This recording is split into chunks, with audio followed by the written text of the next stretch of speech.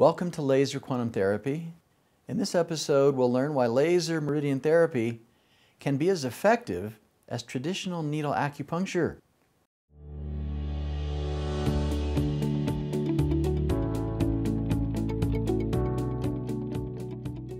Hi, my name is Ron Henry.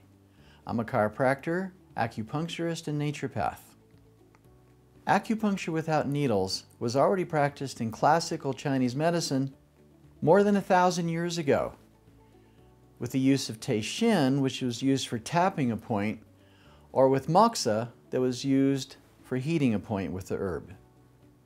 But therapeutic lasers were only invented less than 50 or 60 years ago, and they're a new concept in contemporary treatment of the meridians. As practitioners, we all know that many points can be uncomfortable when they're treated with needles. And this is especially true in sensitive patients. And for any of us who have observed some of our patients' reactions to acupuncture, simply having one more option to this classical needle approach will help expand our ability to help patients and to appreciate the simplicity, the elegance, and the effectiveness of this beautiful method in clinical practice. Lasers offer a convenient alternative for treating not only points found more deeply in the body, but also those found near major blood vessels, nerves and internal organs, and certainly other sensitive structures of the body as well. Gerhard Lichter at the Medical University of Graz, Austria, has been researching the effects of laser acupuncture using various forms of scientific evaluation.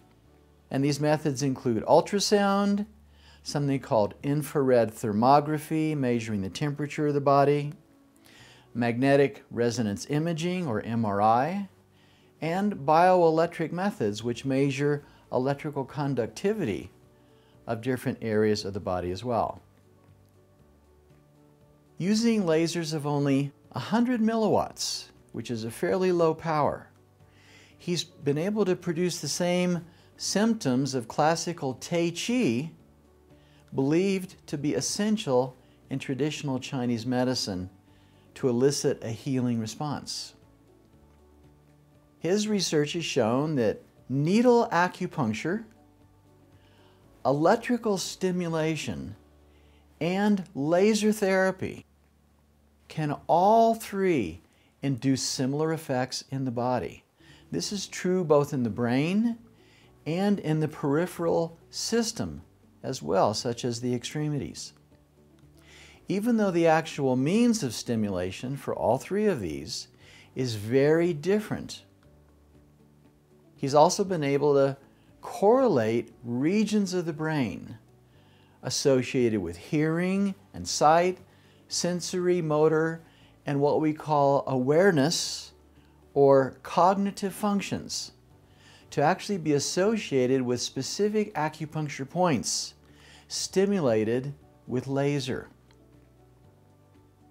His book, High-Tech Acupuncture and Integrative Laser Medicine, describes his own research and findings. So what is the difference between laser and needle therapy? Well, generally, the same points are treated with laser as with needles. But unlike traditional acupuncture, the laser approach is going to vary a lot depending on the type and the number of lasers that are available to the practitioner during a session. So the practitioner working with a single laser is obviously limited to treating just one point at a time, while a 12-diode fiber optic light needle, such as we use from Germany, offers the advantage of being able to treat many points simultaneously. And this more closely matches traditional needle acupuncture. Laser also offers, however, biocompatible photon energy, which can then be distributed throughout the entire network of the meridian system. This comes from bios, which means life, and photon, which are packets of energy or light. And unlike needle therapy, where the initial neurological and the energetic sensations that are produced by needles will be strong at first, but then gradually become less pronounced over time.